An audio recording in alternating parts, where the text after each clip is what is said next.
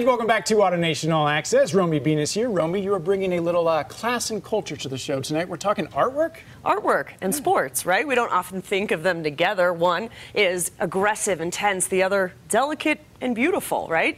So what happens when the world of sports and art collide? Well, we found the answer at Broncos headquarters, where one artist has added some color to the weight room and given some of the players memorable masterpieces. I want to look gritty and beautiful at the same time. Gabe Richesson is known as the artist to the athletes. He's created masterpieces for superstars like Peyton Manning and Brock Lesnar. What sets Gabe apart is his ability to truly understand what athletes want. Having played and then just being around the guys a lot, it definitely gives me an edge. And there's not a lot of artists that I've met that even play any sports, let alone football. In college, Gabe traded his cleats for a paintbrush. But his brother Luke, the strength and conditioning coach of the Denver Broncos, brought Gabe back into the sports world. My brother Luke started training athletes, and he was working with D'Angelo Hall at the time. And he said, you know, my brother's an artist, and he said, well, have him paint something. So I did a small painting for D'Angelo, and then he ordered 3 more. Literally have not stopped since. These days, Gabe is somewhat of a staple at the Broncos facility. He designed the team's Iron Sharpens Iron logo and created a masterpiece in the team's weight room. A mural that reminds the players they are the select few chosen to represent Broncos country. They wanted to just do something that was about the city and let the players know, you know, kind of what they're playing for, and more about the fans than the team even. Gabe's most recent project, Aptitude for Destruction, features portraits of 6 past and present Denver Broncos.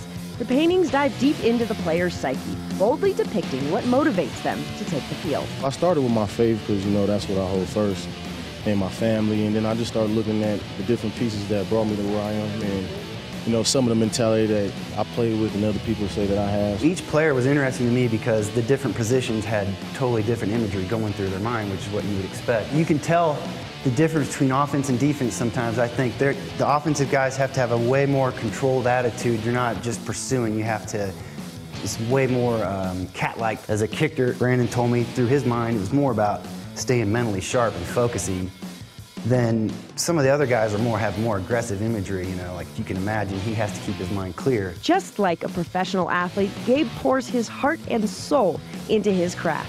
He aims to create the very best for sports elite. I want to go above and beyond. I don't want it to be just a photograph because these guys have access to photos. I want it to be a piece of art, you know. I want to put my own imprint on it. So through color and design, I make sure that it stands out from photos. And the players love what Gabe has created for them. It's just cool to how crazy good he was with all the work that he did with all the guys, so just cool to be a part of it. It turned out amazing, and a lot of people are going to enjoy it. This is exciting stuff there, and it's cool because Gabe was saying he wasn't sure if he was going to get to carry on, do what he did, get to do what he does under Vance Joseph, because he was hired by Gary Kubiak. Vance Joseph liked him so much, he said, nope, I want you to stay on, and he's doing more stuff for them. And so the exhibit did close, but they did auction off some of them for charities? They did auction off 5 items for Denver Broncos charities, so those go back to the Broncos community and all the work that the players do in the community. Very cool. Romy, thank you very much. We're back.